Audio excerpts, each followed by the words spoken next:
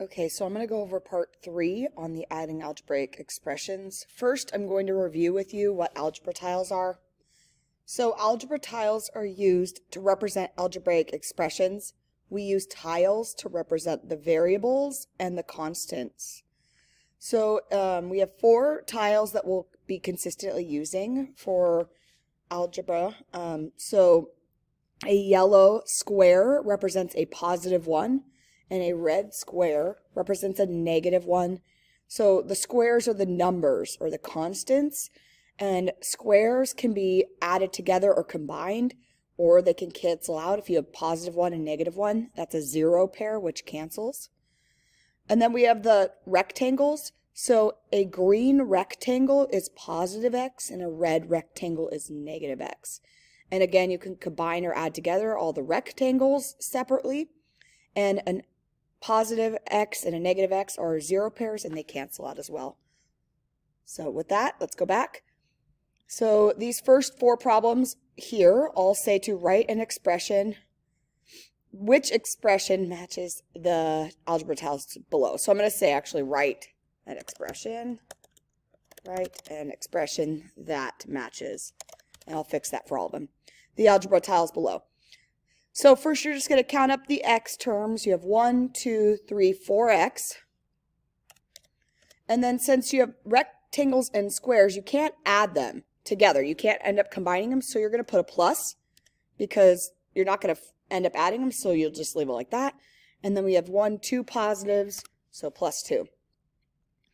In this next one here, we have 1, 2, 3x. But in this case, we have 1, 2, 3, 4 negatives. So you can either say plus negative 4, or remember, subtracting a positive number is the same thing as adding a negative. So you can just put minus 4, 3x minus 4. In this problem here, you're going to cancel out any 0 pairs that there are. So x and negative x, they cancel. So there's no more rectangles left. And then I see a pair of squares that cancel and another pair of squares. So actually you end up with 0 here because everything cancels. This last one, I see an x and a negative x, so both of those cancel. You're just left with 1x. It's just best to write it as x though. And then I see a 1 and a negative 1, they cancel. So you're left with plus 1. And that's how you do it. In these ones, it says to simplify. So the same thing, you're going to group together any x terms and square terms, so the constants. And then if you can cancel out, you can cancel out. But in this case, you can't cancel anything out, so I'm just going to count them all up. 1, 2, 3, 4, 5x. And then there's 1, 2, 3, 4 squares, then they're positive, so plus 4. This one, 1, 2, 3x. And you can either say plus the negative 3 because there's negative 3 squares, or again, you can say 3x minus 3. Either of those is acceptable as an answer. This one here, I see 3 red rectangles, and they stand for negative x's. So that would be negative 3x. And I don't see any green rectangles, so I know I can't cancel anything. And then I see 1, 2, 3, 4 red squares, so that's negative 4 for the number.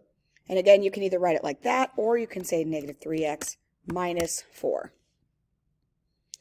Same thing, 1, 2, 3, 4, that's negative 4x, because there are negative 4x's total.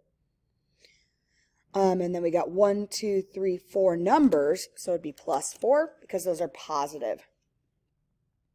Keep going here. These are the last 2. And these ones you have to cancel stuff out. So I see 1, 2, and 2 that match, right? There's 2 green and 2 red rectangles that I can cancel out. So I can cancel all those out. And I'm just left with the negative x. And then with the squares, there's definitely 2 negatives and 2 positives that can cancel. So all 4 of those cancel. And you're just left with a plus 1. And then we got here, it looks like we have 2 positive x's and 2 negative x's. So those 4 tiles cancel. So for the x part, it's going to be 0x, which is just 0 because 0 times anything is 0. And then we have 1, 2, 3, so negative 3. So that's actually just our answer is negative 3. You don't need to put 0 plus negative 3, just put negative 3. So if you end up canceling all the x terms, then you'll just have a number. If you end up canceling all the numbers, you might just have an x term, or you could end up with 0, like the problem up here. And then if you keep scrolling down, these problems all have solution videos. And then part 4 is, of course, challenge problems that are optional, and they have solution videos as well. And then we have 4 problems right here that all look similar, but they're a little bit different. So it says to add them, and you don't have algebra tiles, so I want you to give your best shot at adding them together. Remember the negatives. So in this one, I don't have negatives, but in each of these, I have a negative piece to it. And remember one thing, that you're going to end up with some number x plus some number. You're not going to combine it as one big thing like 50x. That's not correct. You're going to have a number, coefficient attached to the x for the x terms. You're going to have a certain amount of those. And then you're going to have a constant or a single number by itself. Okay, good luck. Try your best.